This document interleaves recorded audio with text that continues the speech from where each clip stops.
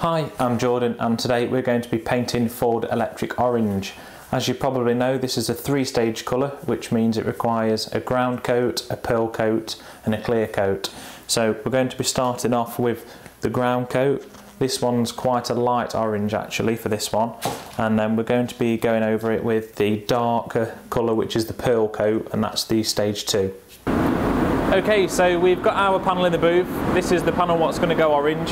It's been painted before, but I've scotched it all up, flattened the nibs out, so it's prepped up ready for the orange. We're going to go ahead and lay down the first coat of the ground coat. We'll see what the coverage is like. Also at the same time, I'm going to be spraying a test card as well, or the 3M colour match film, because I'm going to try and keep a log of the different applications I do with this colour. So however many coats of pearl or ground coat I put on, I'm going to keep note of it on the back of the card, so later on when we come to actually spray the vehicle, that I know exactly what needs to be sprayed onto the vehicle to match that colour. Because as I've said with the other pearl video I've done, the pearls do vary in colours, so I might put 3 coats of pearl on, the next person might put 4 coats of pearl on, so it varies depending on, you know, what paint manufacturer you're using, and you know, the different colours when they come out of factory anyway. So let's go ahead and we'll start putting the ground coat on. I'm going to be using the SATA 4400.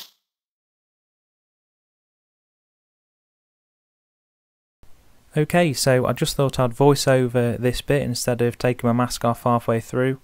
It's easier for you to follow when I've had a few complaints on YouTube about health and safety and so on, so it should be easier anyway.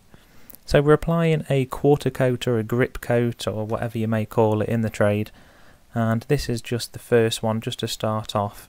I don't really count this as a coat, it's just to help the water-based base coat stick to the panel. It stops it silicking up or, you know, running so easily. So we're applying one full wet coat, and I'm going around the edges, and basically I'm going around the edges on this because it's going to be a test panel, so people are going to look at the edges, but if you're on a vehicle you're only going to do one edge, and that'll be the arch, so it's probably taken a bit too long really for me to do this, but I'm just making sure it's right. So we're using the SATA 4400, and I'm just using this gun really just to put it through the test. It's a new gun that I've got, so I'm just testing it out and seeing how I can, you know, get on with it. So why not chuck it in the deep end and do a 3-stage pearl with it really. So we've applied the full wet coat and we're going to go ahead and dry it. So we need to make sure that each base coat or each layer of base coat we put on is fully dry. We don't want this wet at all, because with the number of coats we're going to be putting on this panel, any wet base coat is going to cause us problems later down the line. So ensure it is fully dry, and for that I'm using the SATA Dry Jet 2. So now it's dry, we're going to go ahead and put on another full wet coat, but before that we're going to just do the same on our test card. Like I said earlier, we're going to follow the process on with our test card the same as what we do on the wing. So this is the next full wet coat, so this is the second wet coat, and the coverage is nearly there. It looks better on camera, but it does look a bit worse for wear in person, so I'll show you what I'll do in a minute to double check. So I'm spraying at 2 bar with the 4400, and we've got the RPS cups on just for ease of use, and I'm going to save this colour for later on as well. So after the edges we're just going to put a full wet coat on the front and so on, and now we're going to dry it. So again, like I said, make sure that base coat is fully dry, especially with us going to put that pearl on top. And again, we're just going to make sure we put that coat on the test card, so the wing and test card have the equal amount of coats on.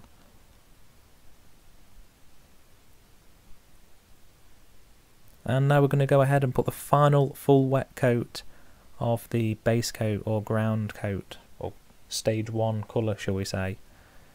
And this has achieved the coverage I want. Again, it's probably my fault really. I should have wetted the wing with a white to start off with. This would have stopped some of the coverage problems that I did have with this colour. But you know, I should remember for the future. It's just a test panel. If it was a car, you know, it would be different. It wouldn't be blue. so it'll be easier for you to paint really. So we've done a full wet coat on that wing and it's achieved the perfect coverage that I wanted. And again, make sure that base coat is thoroughly dry now at this point, because this is the last time we've put that ground coat on. So once this is thoroughly dry, we're going to go ahead and put the pearl coat on. At this point, some people like to bake the panel or put it on flash off for 15 minutes. Make sure that panel is really dry. And what I normally do with pearls or 3 stages is I've got this Scangrip Sun Match light here, and I'm checking for the opacity or coverage of the paint on the panel. This will highlight any see-through areas or any areas what are not covered sufficiently to what I want them to be. It's quite a cheap tool to have as well, and it's good just to have as a painter really for in the booth and colour matching. Okay, so I've just plugged my microphone in just for this bit. The first bit here, which is the first stage or stage 1 of this colour, this is the hardest part because you've got to put quite a few ground coats on to cover what's underneath or get that coverage you need. So we've put the appropriate number of coats on, so we're going to go ahead now and go over it with a pearl coat. So if you look at this colour now, it's quite pastely, so when we go over with this one, it's going to change that straight away from that pastely colour to that deep goldy pearly orange what we want. So that's the main wing. I've got my test card over here, so I'm doing this alongside this so I can constantly make sure that, you know, I've got that in my diary for when I come to do this colour again. So I've got that. We'll go ahead and we'll put a coat of the pearl coat on. I'm going to take the microphone off and then I'll voice over the rest and I'll talk you through what I'm doing and how I'm applying the pearl coat. So let's go. So we're going to go ahead and apply our pearl coat now. So I'm starting off by going over the edges again, and this is purely because I'm doing this on a test panel. If this was on a vehicle, you wouldn't need to worry about doing the edges and so on, maybe just underneath the wheel arch.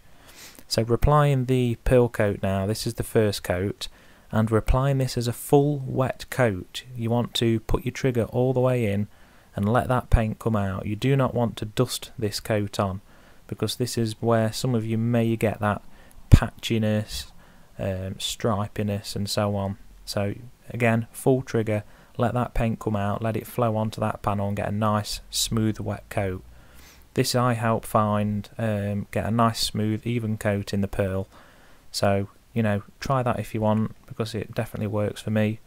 Again, I'm following that process on the test card as well. So I've applied just one full coat, and you can see the difference in the pearl already that it's made on that wing. We've gone straight away from that pastely colour to that dark deep orange. So I'm just drying it now with the dry jet. And again, with it being a pearl coat, we're just going to go and test that colour. We're using the Scangrip Sun Match, and this is just helping me see the pearl coat and see how the pearl is, because again, you need to match it to that vehicle. So depending on what vehicle you're working on, you know, you might need 1 coat or 3 coats of pearl. So I've just checked it. We're going to go ahead and put another full wet coat on. So again, I'm pressing that trigger all the way in and letting that paint come out onto the panel. Your overlaps need to be the same as you normally would when you're applying base. You don't want to flood the panel. Some people might do a smaller overlap, but again, you know, try and keep the same as you would normally applying base, because you don't want to flood that panel and get stripes, or you don't want it going too dark as well by applying too much.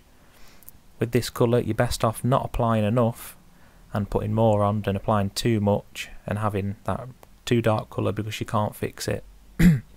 At least at this point, if it's too light, you can apply more if needed. So you've probably noticed there, I'm moving that cup. Again, you know, just a quick one about the cups, you can move them in any direction if you're spraying underneath a car and so on, which I like. Again, following that same process with the test card. So we're going to dry the panel. Again, you know, there's a lot of coats on here now. We've put 3 ground coats on and 2 pearl, so There's a lot of paint on there. We need to make sure that's all dry. We don't want any defects later on down the line. So now the paint is fully dry, we're going to test it one last time with the sun match. And again, this is just checking for any patchiness or any defects that could occur along the process. I do like using these because, again, if there's any problems we can rectify that now before later on. And that's it for applying the pearl. I could talk you through the clear and so on, but what I'm going to do, we're going to jump to the finish process and I'll show you what type of finish we got.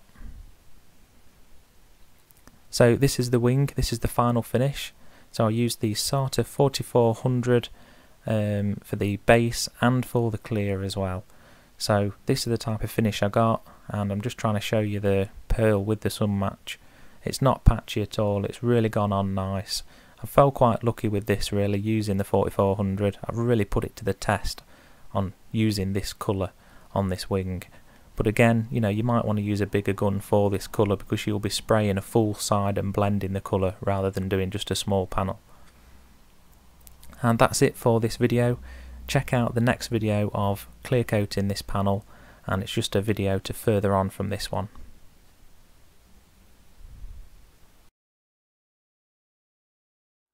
And that's it for this video. I hope you enjoyed watching it, and don't forget to check out the other videos on the YouTube channel, and also check out my Facebook and my Instagram as well. There's loads of stuff going on there every day. Thanks for watching.